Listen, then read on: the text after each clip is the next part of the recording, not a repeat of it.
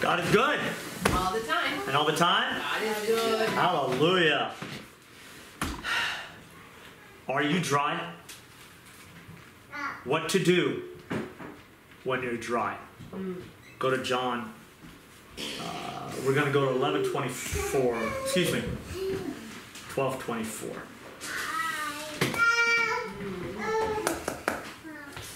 I came across that sermon jam yesterday. I was asking the Lord,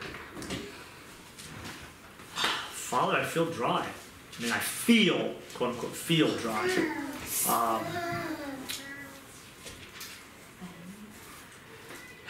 And the answer is, I'm not. I mean, and I said, Lord, well, I'll do worship, and we'll just spend time in prayer. And he gave me the words, are you dry? And what do you do when you're dry?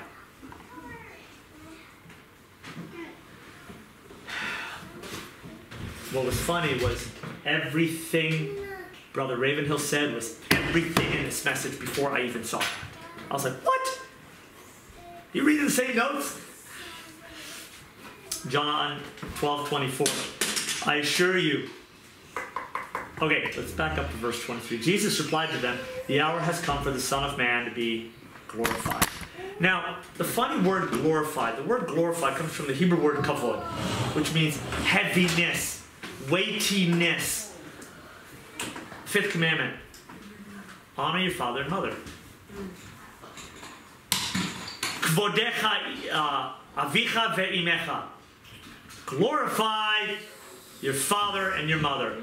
Wait a minute. Why? They're people. You glory God only. Sounds almost idolatrous. Here's what it is. Your father and mother are like God to you. That's why you glorify them. They are a picture.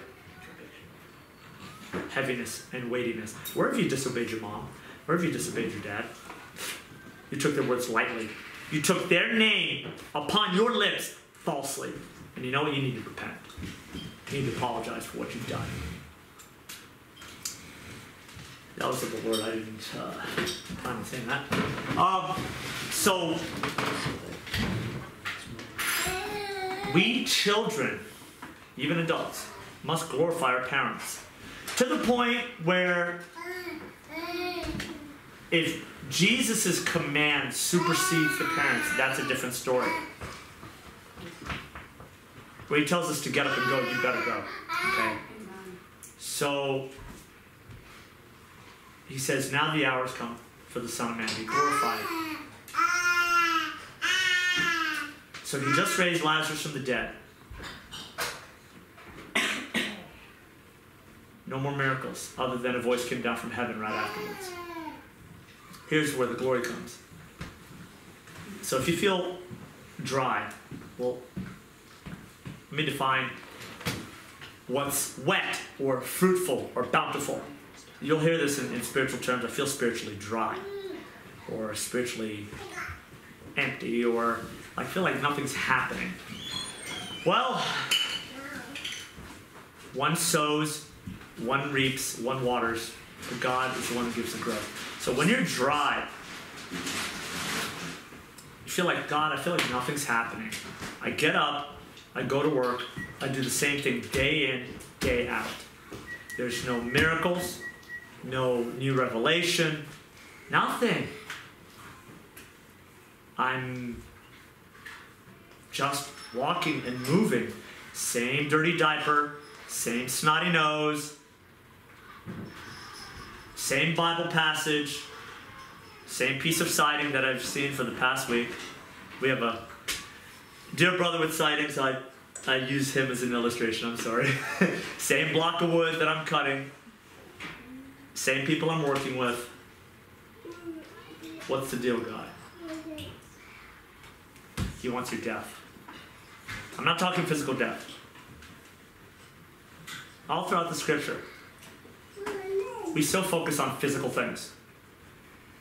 Let me do this right and God will accept me. Bull stink. Done. It's over because Jesus says it's finished. The physical act that was required for your pleasing is his death on the cross. If God says, this is my son in whom I'm well pleased, Colossians 3:3, your life is hid with Christ in God. Do you realize he says that over you? You are my son in whom I'm well pleased. You can't earn it. You can't work at it. Stop trying.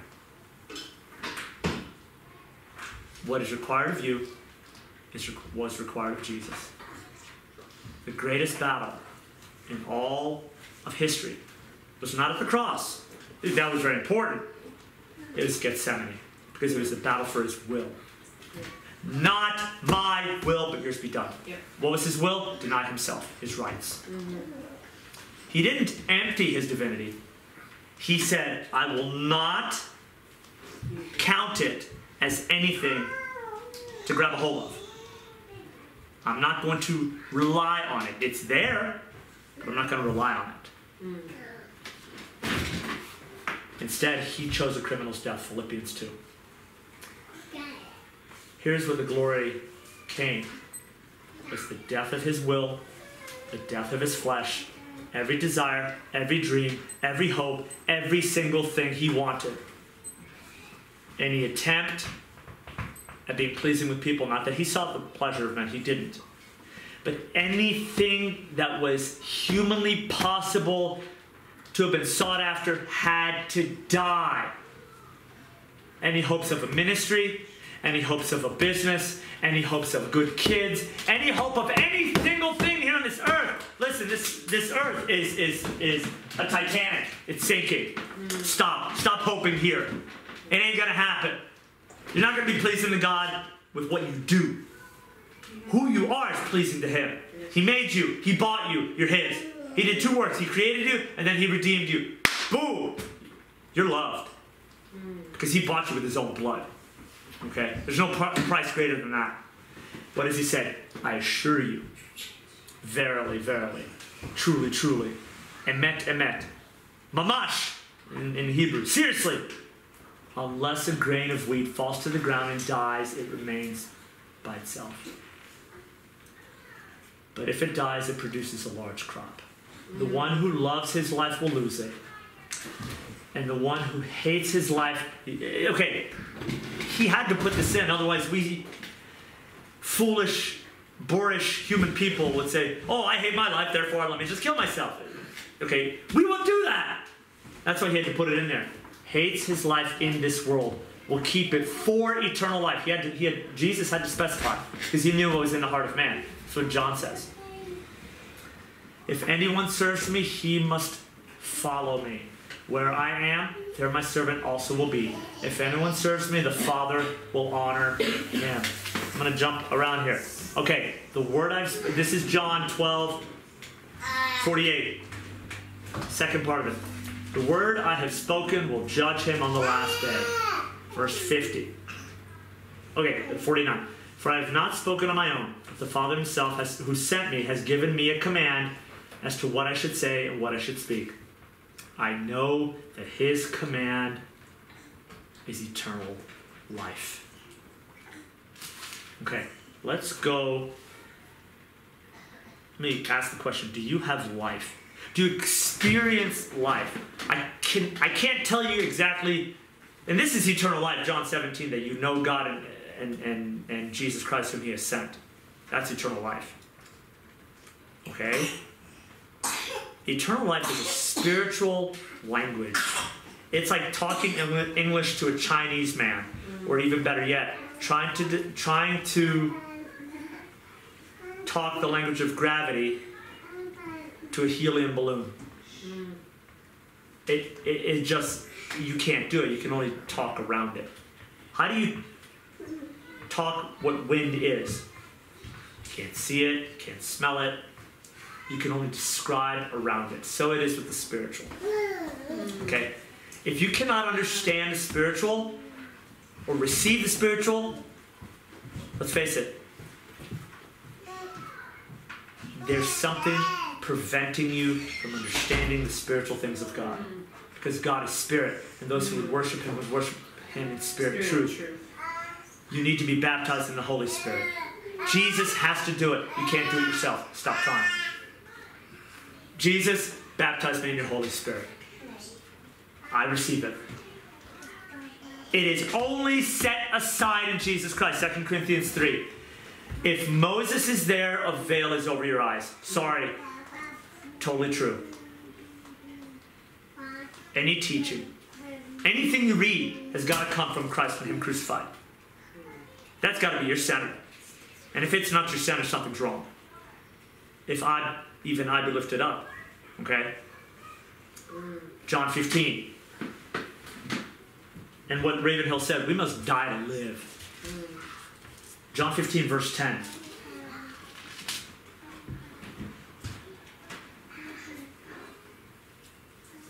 If you keep my commands, you will remain in my love. Just as I have kept my Father's commands and remain in his love. And he said, his command is eternal life. Verse 11, I've spoken these things to you so that my joy may be in you and your joy may be complete. This is my command. Love one another as I have loved you. No one has greater love than this, that someone would lay down his life for his friends. Let's go to John 17:24.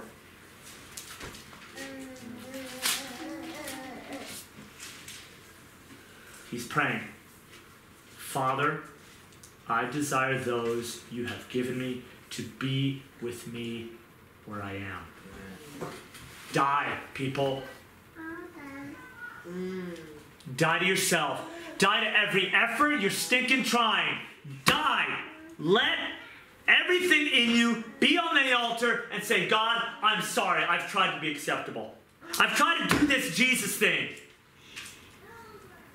I can't do it. The law is meant as a mirror to show you you're worthless in yourself. It is set aside in Jesus Christ. Jesus was the one who did it perfectly. You can't do it perfectly no matter how hard you try. Jesus is here. You're still not going to do it perfectly. You are re-crucifying the Lord of glory. He died. He rose again. His purpose was so that you would do as he did. I want to be where you are. Jesus wants us to be where he is. Where was he? In the grave. And now where is he? Ephesians 2. Go to Ephesians 2. You know, Erez, one thing that I remember is that realizing that he has not sinned even in his thoughts. So even in his thoughts, he has followed everything. Which he can't even... Go ahead, no. No, it's 2 prerequisites to keep the law. Perfectly in physicality and in heart. And in heart. How many times the disciples came up, oh, you faithless and twisted generation, how long must I bear with you? Yeah. How many times you get kids, I'm tired of you. You know what? You just committed sin. Yeah. Sorry. You had an outburst of anger. That's a work of the flesh. Yeah. You sinned. You deserve hell outside of Jesus Christ. Yeah. Every inconvenience, every time you cover your greed, pride, selfishness. The bad flesh is your pimp, prostitute, drug dealing, etc. Your good flesh is religion. Covering yourself up. And when you can't think straight, you're unkind, you're unwilling to give, even to the point where it hurts. You want to hold on to the things of this earth. You want your comfort. You know what? Tough. Jesus didn't have a potty break going to the cross. He got laughed at. He had just about every... When they insult you, do you get upset? Love doesn't get offended. Do you get offended? Do you say, well, how dare that stinker pot? You know what? You just sinned. Boom. Forget it. God's not going to let you get away with anything. Go ahead and have perfect thought life. Go ahead and have a life where you're like, I am never inconvenienced by people. Yeah. Go ahead. Try it. Doesn't work. Doesn't work for 5 minutes. No. Yesterday I had a yelling fit with the kids because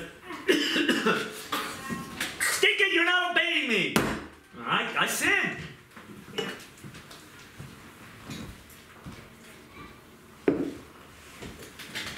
How many fathers discipline in anger? Yeah. How many of you mothers thrown something because you were upset? Or just shut down and say, you know what? I'm done with you. I'm not even gonna, I am gonna go to my bed, pull the covers over my head. How many of y'all have done that? Moms. I'm not picking on you. I'm done. I'm going back to work. That's why Jesus came, to set you free from that. You're set free. You are set free. This is his command. Do what he tells you. Well, how do you know what he's telling me? He's given us his word. You listen to him. You get in that quiet spot. You simply obey what he tells you. And only if you have the Holy Spirit baptizing you. Stop trying to figure it out. Just stop. The reason why you're dry is because you're seeking the face of God. The reason why you're dry is because you have nothing to go by. What do? Get alone in that closet. God's given you a word, you hang on to it. Jesus has set you free. Not into license, I'm not saying that. But if you feel dry, it's because you may not have life, or you are dying. You're being buried so that you may raise up. You're in a dormant spot and you need life. You need Holy Spirit life. You need a baptism and an anointing, a fresh anointing. Because you're in the ground. You're like, God, get me out of here. Tough. That's why you're dry, because you're not submitted to it. That means your will is not crucified. You're tired of it. You want to get out. But it is God, Jesus wants us to be where we are. And it says,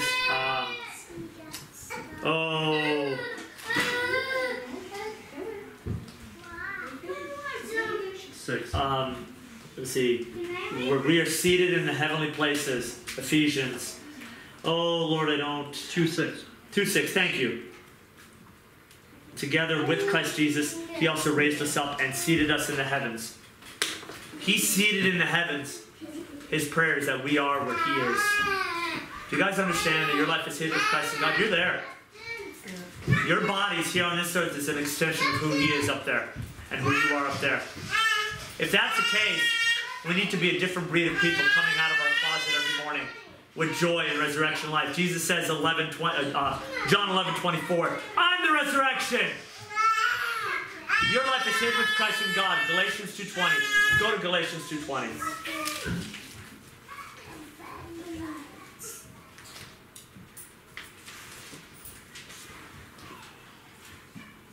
For through the law I have died to the law so that I might live for God. I have been crucified with Christ, and I no longer live, but Christ lives in me. In the life I now live in the body, I live by faith in the Son of God, who loved me and gave himself for me. Your life, if you're getting offended in this life, it's because you're holding on to the flesh. You're holding on to the old man. What does Romans say? That on the cross, the old man was crucified with its lust and desires thereof. The flesh was crucified. It's done. It is done. It is finished. Tetelestai. It is finished. Stop trying to go back. That's why you're dry. And the way to cure dryness, recognize you are seed in the ground. You're being buried by the master gardener. He put you in the ground. He says, I give the growth.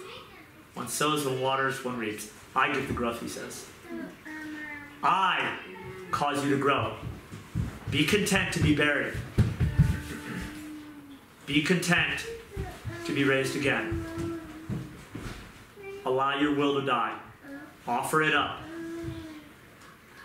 Stop running around like a chicken without its head. Those of you who've raised and slaughtered chickens, you know what I'm talking about.